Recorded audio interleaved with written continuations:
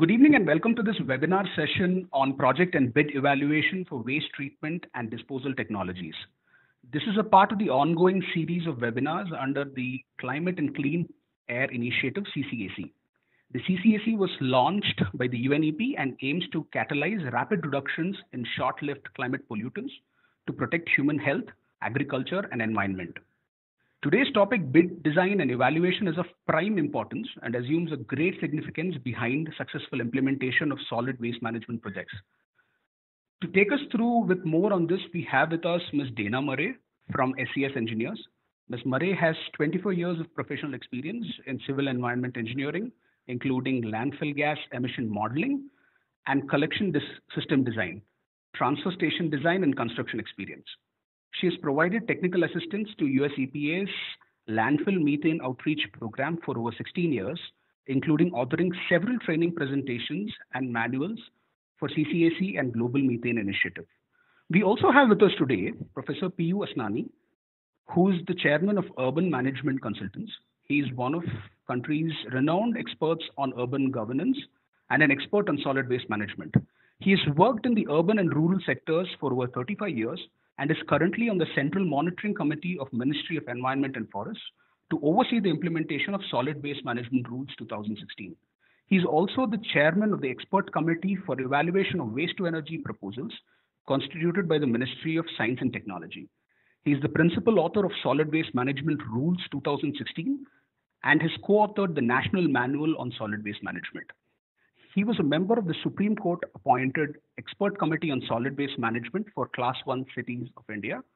Mr. Asnani was awarded the title of Nagar Bhushan for outstanding services in the urban sector on the Golden Jubilee celebrations of India's independence. So we will start with the 25 minutes presentation from Ms. Dana Murray, followed by a presentation by Professor Asnani, and then open for a question and answer session. You can send us your questions during the session or post the presentation using the small chat box on the right-hand side of the page. With that, I'm going to enable the audio for our experts for the day and turn things over to Ms. Dana Murray. All right. Good evening, everyone, and thank you. I wanted to thank Terry and APT and CCAC for having me tonight.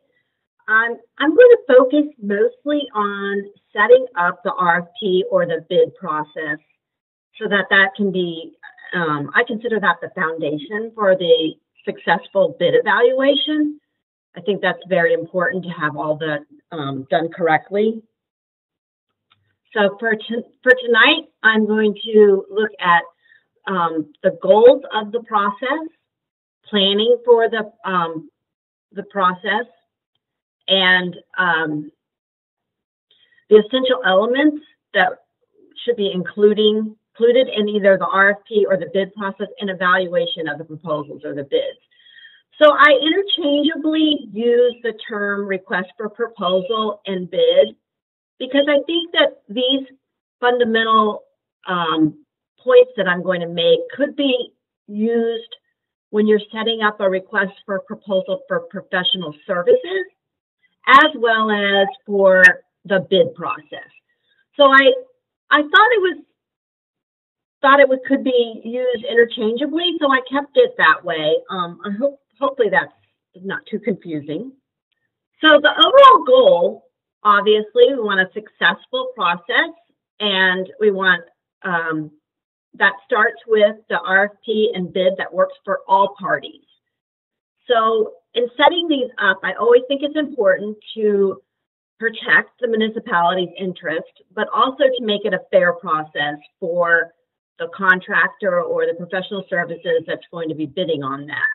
Because you want to encourage them to participate, and you want qualified companies. So we want to make sure that it is a fair process and it works for all parties. We obviously want the municipality to have a quality project, and we want it delivered on time and within budget. Those are the ultimate goals. So there's some things to consider before issuing either an RFP or a bid. And I just thought I'd make a list for you that would be helpful. First, as a team, you would need to sit down and decide who's going to administer this bidding process.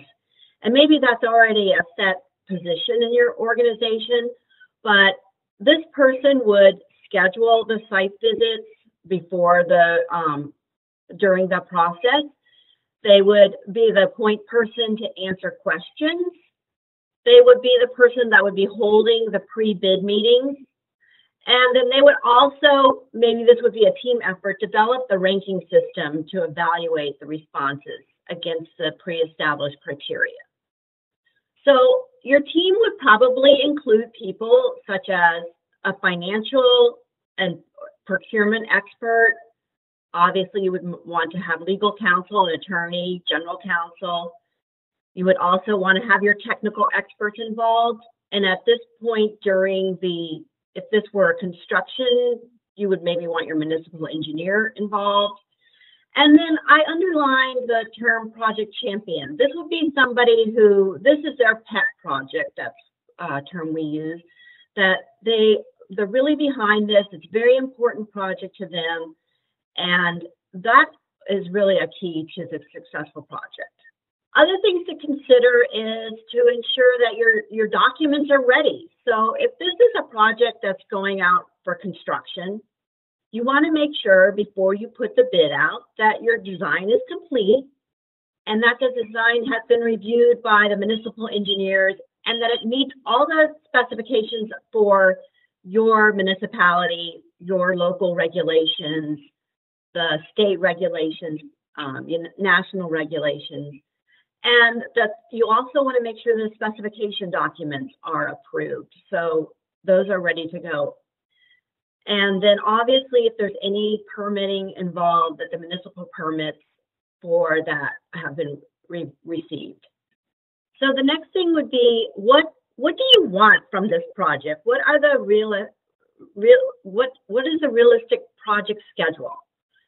So things to consider when thinking about that schedule. We all want things done really quickly, but what is realistic?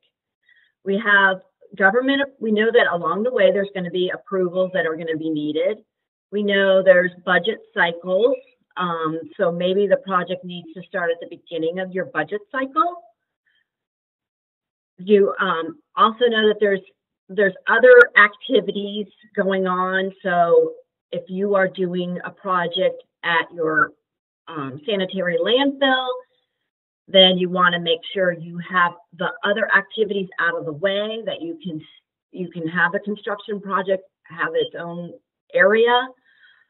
If it's at a transfer station, you want to make sure you have an alternative transfer station in place so that the construction project can be done and accomplished clear of other activities.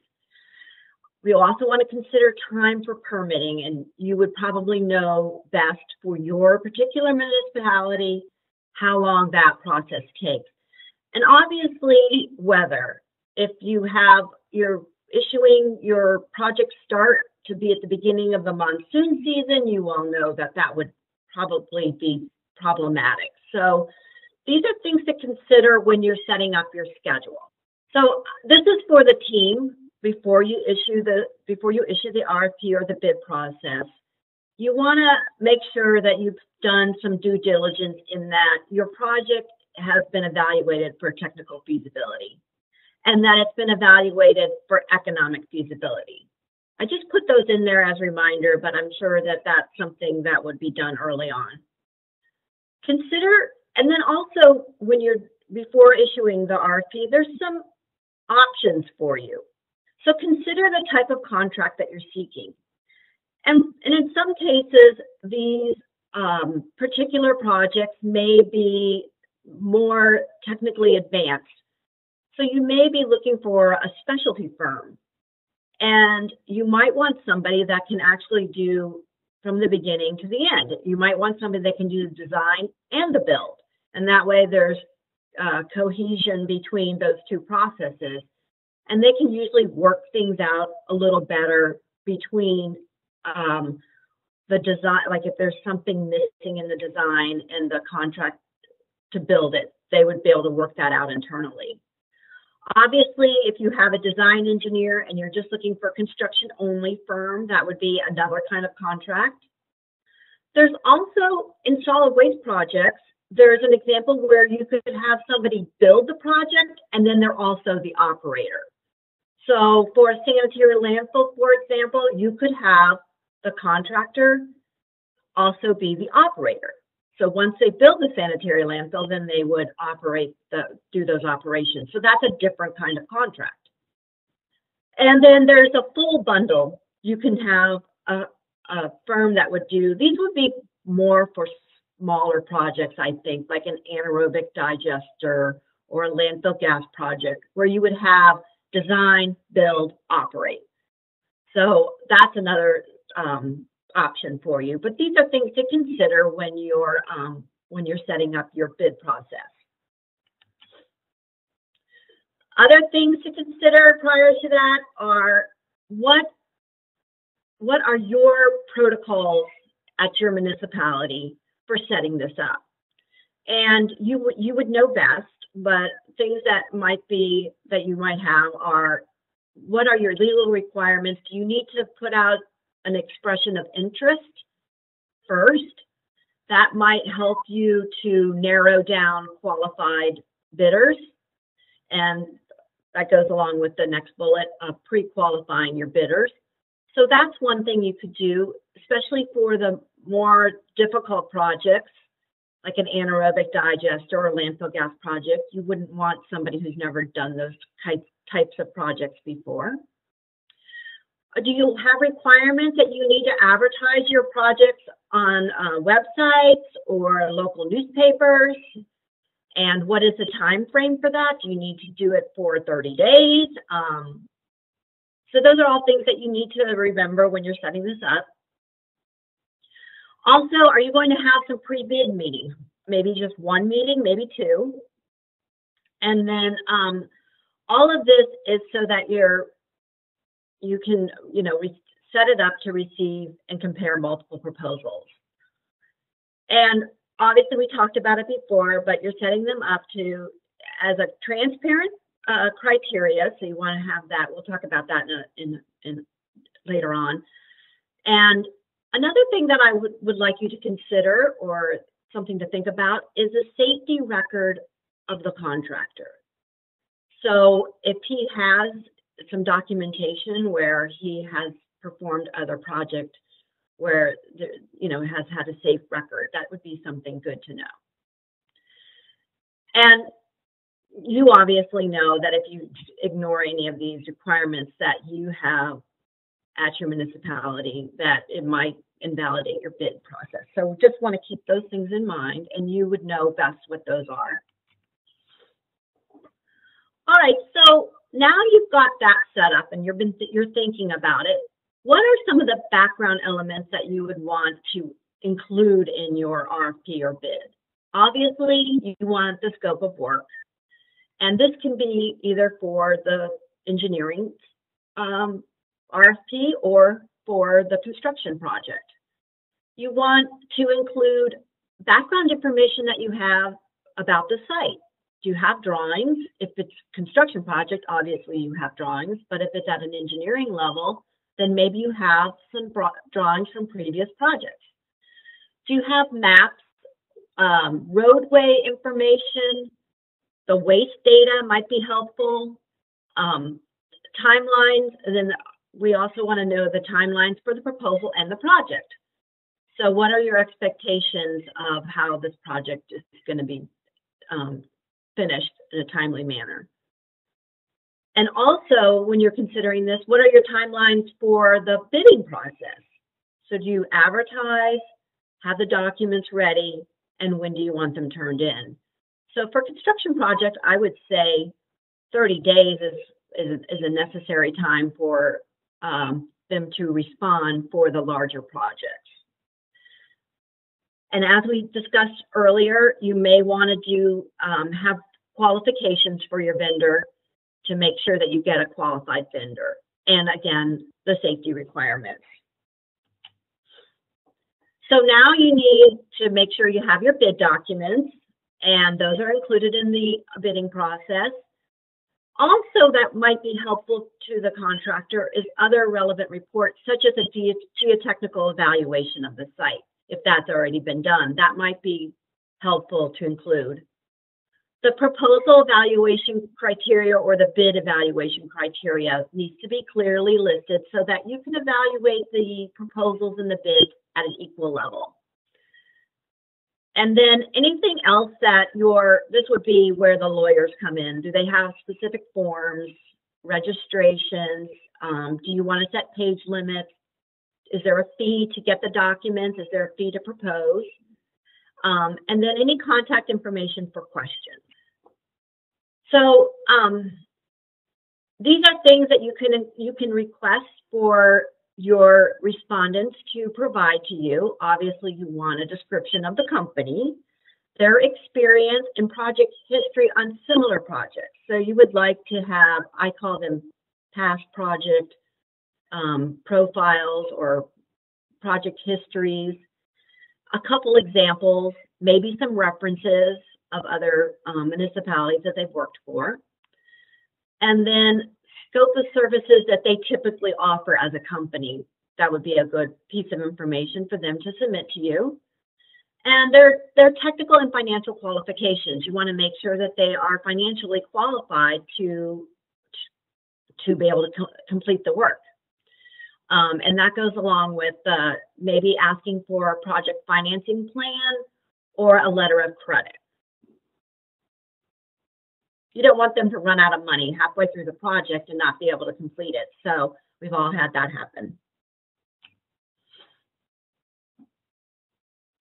Other things that you would want to include is the regulatory requirements. So have them show you how they can be responsible to comply with environmental compliance. And that might be during construction. Do you have stormwater requirements during construction? Are there requirements for how you store materials during construction? All of that should be laid out. And then the project, does the project itself comply with environmental regulations? So when they're building the project, since this is an environmental project, you want to make sure that they build it, that it will comply with those regulations. So for example, for a sanitary landfill, when they're constructing the liner at the bottom of the landfill, that needs to comply with the environmental regulations. And also have them demonstrate to you that they have a plan for how they're going to get the permits for the different stages of the project, and then if there's any type of community approval. And then other things to include would be the detailed schedule. So have them show you how they're going to meet their milestones and complete the project on time. And then if this is the build, operate, or design, build, operate project, you would like to see the operations and maintenance plan, obviously. So now we need to evaluate the RFPs and bids, and we want to compare each response so that they can meet the performance of the specific project. So by setting this up in the beginning with clear expectations and all the required documents, hopefully your responses will be easy to compare. I would recommend that you avoid basing your selection only on low bid, particularly for the more advanced projects like building a anaerobic digester, a landfill gas system, or the landfill liner. I think those require you to have the qualifications and not just the lowest bid. So you would want to, if while reviewing these proposals, if there's an opportunity for you to either interview the shortlisted folks, then you could ask questions of them or ask them clarifying questions in writing and give them a deadline to return those questions. So I would say that you want to select your team that's demonstrated experience with similar projects and that you've seen that they have the ability to manage projects and meet schedules. So all of that can be done as we discussed, by asking them for those types of things during the process. So particularly for selecting professional services, you first want to evaluate them on a technical basis, and then secondly, look at the financial considerations. But that might also be something to do for construction projects, especially for the more technically advanced projects. So I think you should consider that, and that kind of leads to not always selecting the low bid. So in conclusion, the well-written RFP or bid will provide well-anticipated contract terms for you and clear understanding of the role of the project scope, and it'll minimize uncertainty. So as I said in the very beginning, I think that this is the basis for a successful project is a well-written RFP and bid. And here's my contact information, and I'd be happy to respond to any questions in your email, in an email that you come up with later on, you know, even tomorrow or next week. I would be happy to hear from you. Thank you, Ms. Murray, for your presentation. I think we would go to Professor Asnani for his presentation now. Well, friends, it was very, very interesting to hear Dana Murray. She made a lovely presentation and gave all the essential requirements for preparing an RFP and evaluation. I, from my Indian experience, would like to focus a little more on what's wrong, what's going wrong, and how do we need to ensure that those problems do not arise and we get right kind of partners. And the PPP projects which are coming up after the detailed exercise of transaction advisory services, they survive. Indian experience has shown that many projects have been failing, and therefore I have given little more emphasis on those aspects which might be of interest to those who are participating. A little bit situation of India with 31% urban population out of 1,300 million people, and the waste generation is 1,90,000 tons per day. And India is still fortunate that the per capita waste generation is small. It ranges from 200 grams to 600 grams per capita, depending on the size of city and the population. And the waste composition has been biodegradable between a range of 40 to 60, paper 9 to 14, plastic 7 to 11, metal this, and others are very small proportion. And the proportion of inerts is decreasing from year to year, and that's a good sign of improvement in the solid waste management systems. Regulatory framework has been done. The solid waste management rules are in place of 2016, where the directions are clearly given what need to be done, and therefore the RFP, when it is made, has to take into consideration the regulatory framework. We find very often that the administrators ignore the regulatory aspect and go by the vendor's concerns, that you go for the technology and they go for the technology and ultimately they fail and the entire project collapses. So extremely important that one should clearly see what the law says. Biodegradable waste has either to be composted or you have to go for biomethanation. No other technology is allowed. Recyclables are to be given away to recyclers. They are neither supposed to be burnt, they are not supposed to be given away to landfills. And non-biodegradable and non-recyclable waste are allowed to be taken for waste to energy. They can go for burn technology. Restricted use, no biodegradable can be burnt, no recyclables can be burnt, and only inerts can go for disposal of landfill. This is the broad legal framework. Whosoever prepares the RFP has to keep in mind that he does not go beyond the law, and there's a transaction advisor to be appointed.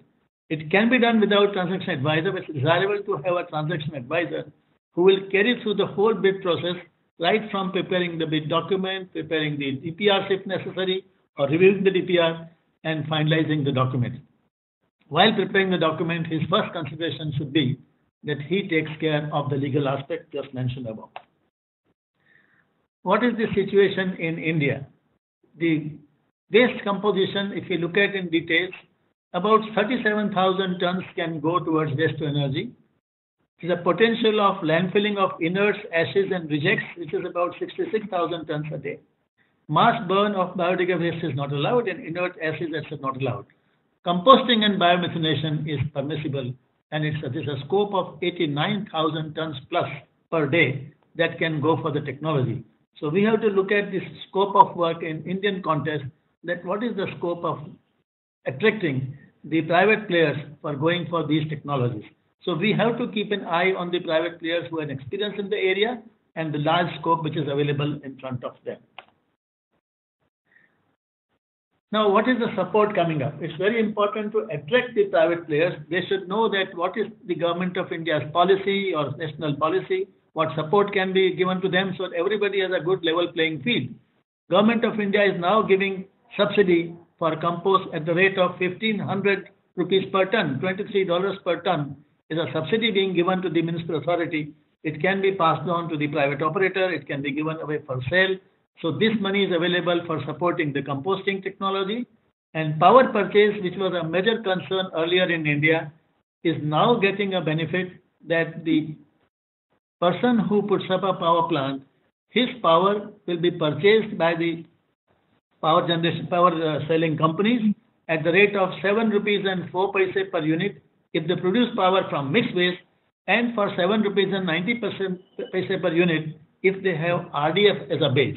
So this is the knowledge which people must get who are interested to prepare the RFP and who are going to bid, that this is what support you are going to get. So he makes up his mind whether he should really go and bid for the particular project and what's the scope of product being sold and marketed.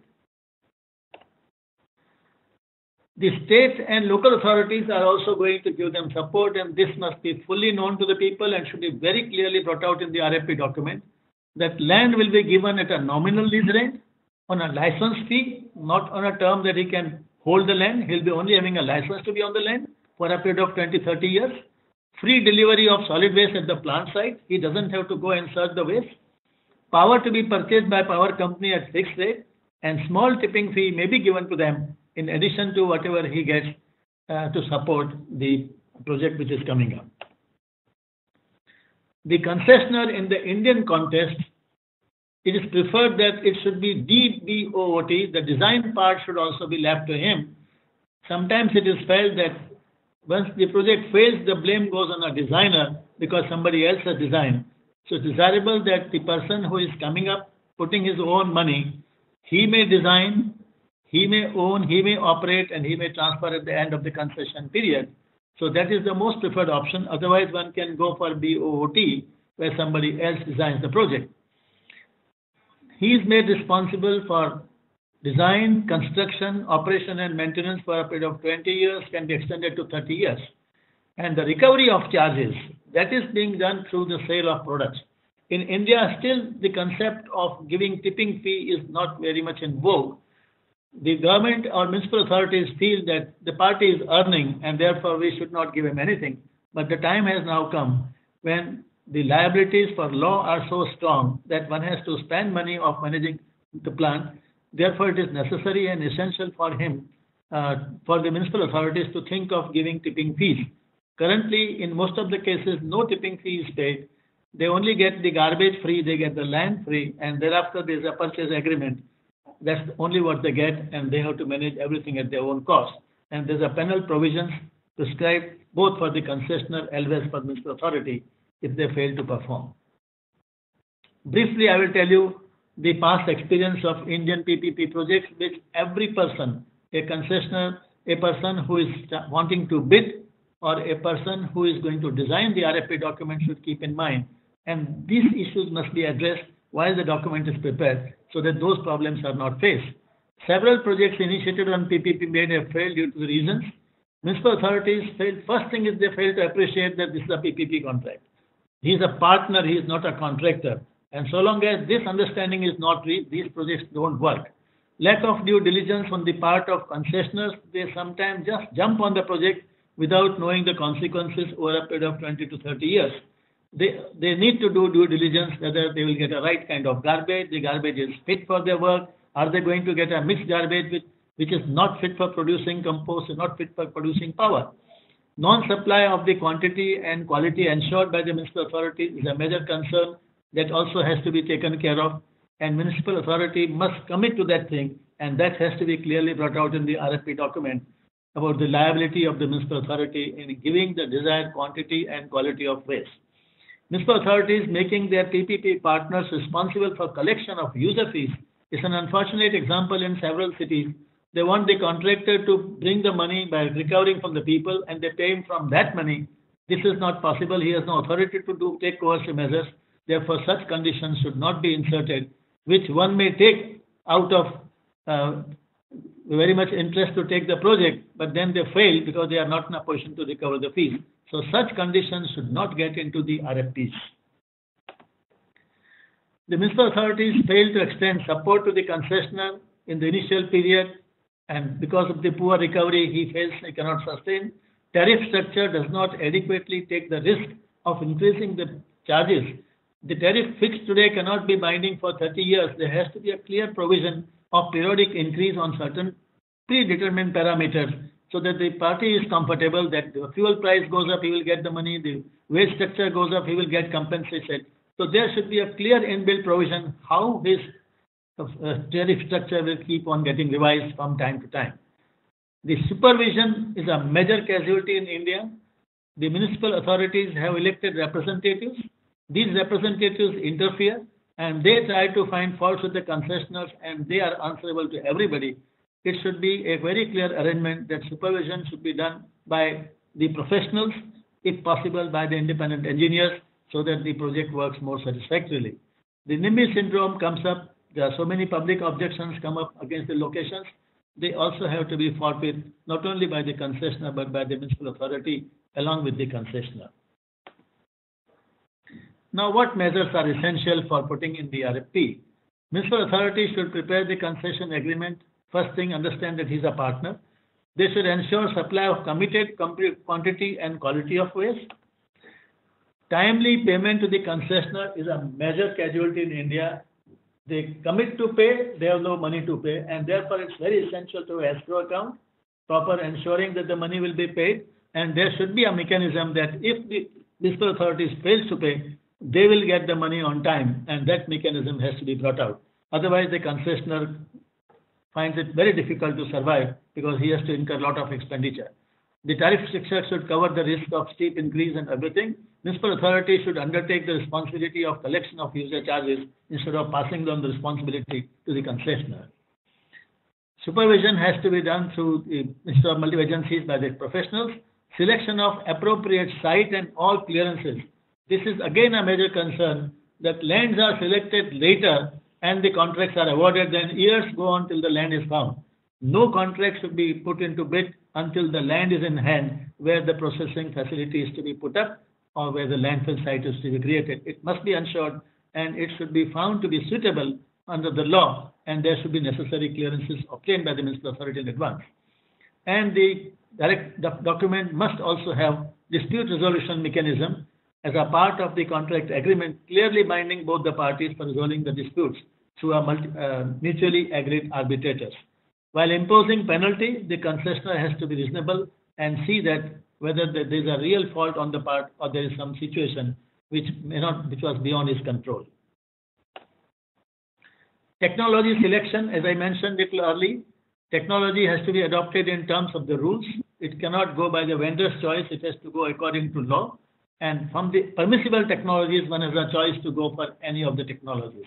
All environmental clearances must be taken by the client and the concessionaire. Land adjudged to be suitable has to be given, and public objection raised should be properly addressed firmly by the municipal authority.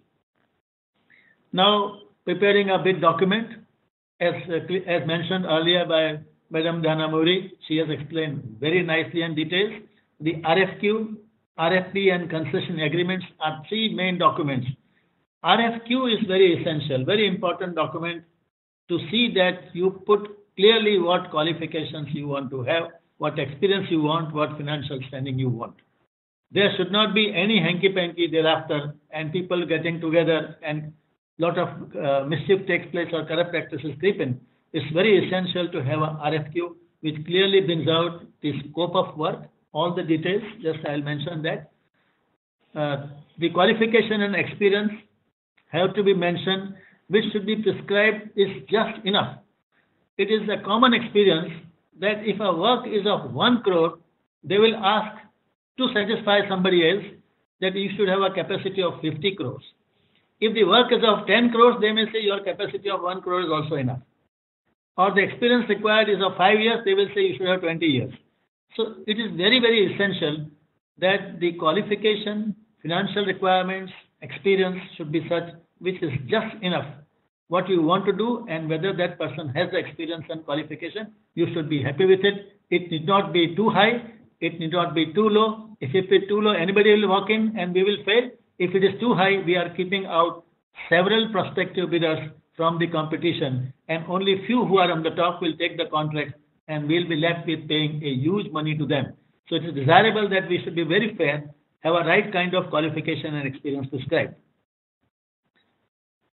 And the relevant experience should be asked. Several documents put relevant plus add few things which are irrelevant. They are put to keep the persons out. This has to be taken care of while preparing this document. Fair chance has to be given to the qualified can deliver, and then the bid document should be fair, transparent. It should not be a tailor-made. Qualification of the vested interest should not be getting in. This care has to be taken by the person who is preparing the document. The transaction advisor has to be extremely careful and rightly brought out by Dana Murray. There has to be the people who are technical experts. There have to be the legal expert. There have to be people who have a transaction advisory capacity. They should take care of these aspects very independently, irrespective of the pressure from the client. These applications should be evaluated to find out whether the bidder have the desired minimum qualification and experience and financial capability, and they should be shortlisted. This is the most important task in the hands of bidder. Thereafter, there should be no play that we want to give a contract to a person who is highly qualified. Once you have shortlisted the person after screening that what you want and they are there, then you can give small weightage to the higher qualifications, not a larger weightage, so that the people who are qualified, they are not dropped out. In RFP, two components: instruction to bidder and concession agreement. Notice of invitation, background, scope of work, these are routine things which we have to provide. Weightage to be given to the higher qualifications and financial strength. There we have to be very clear that how much weightage we would like to give, what type of personnel they have to deploy, what is the joint venture permitted or not, what are the timelines. These all facts must come out very clearly in the document. And this agreement binding to both the concessioners and the document contains these details. I will not repeat. It takes care of scope of work, compliance of various laws, concessioner's obligation, obligation of the client. Obligation of client is very important. They get away without any liability, and all the burden go on the concessioner. This has to be very clearly spelled out so that the interest of the concessioner is also protected while the client protects himself every time. Financial model has to be clear. Handing over requirement, force measure, default and termination, handback requirement. These all things have to be clearly brought out in the document. Some points to be taken care of. The document has to be very, very unambiguous. The concessioner and client, their roles should be very clearly brought out. Nothing should be left as decided by the authority, as decided by the commissioner. None of these words should ever appear in these documents, because that gives the upper hand to the authority. It should be very clearly brought out what is his authority, what is not his authority. No upper hand to government or government agencies, and both are partners. Contract duration should be determined taking into question the life cycle. Sometimes the project costs more, the components are very expensive, and the duration is small. This loads the entire weight on the rates. It is always desirable to put the time which is coterminous with the investments made, with the machinery put up their life cycle. That will make the contract very, very affordable.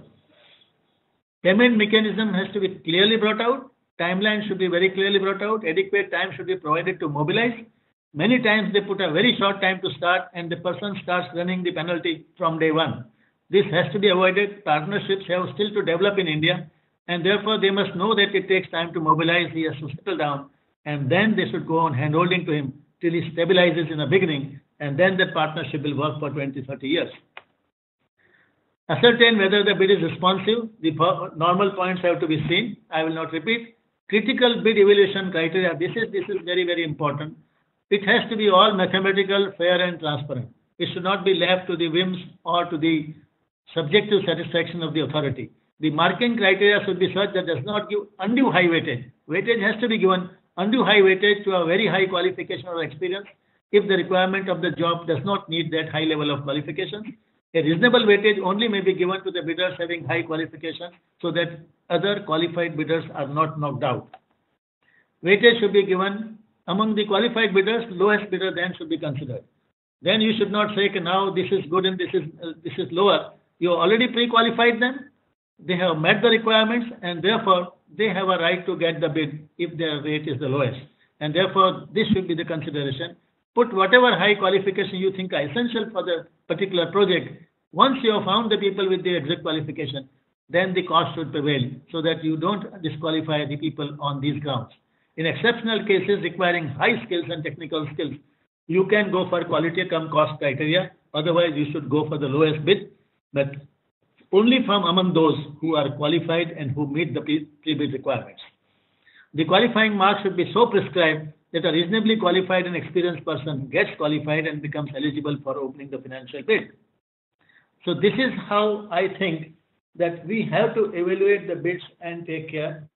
As Madam Dana Muri has covered the entire gamut of activities that will be there, I have not insisted on those parts. I only wish that the right kind of transaction advisor should be appointed and they should prepare the document very transparent manner, looking to the legal requirements and the requirement of that particular job.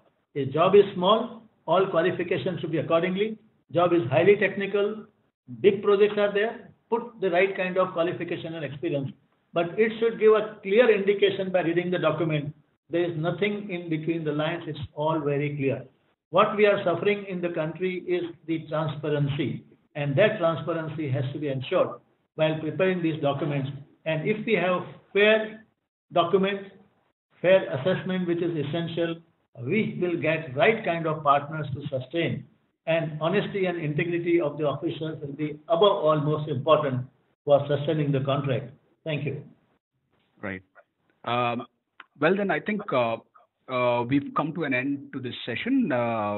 We've had a detailed discussion on all the questions. Thank you, Professor Asnani and Ms. Dana Murray, for your thoughts, detailed presentations, and your time. Appreciate your participation as a part of this webinar. Thank you again to all the participants for tuning in.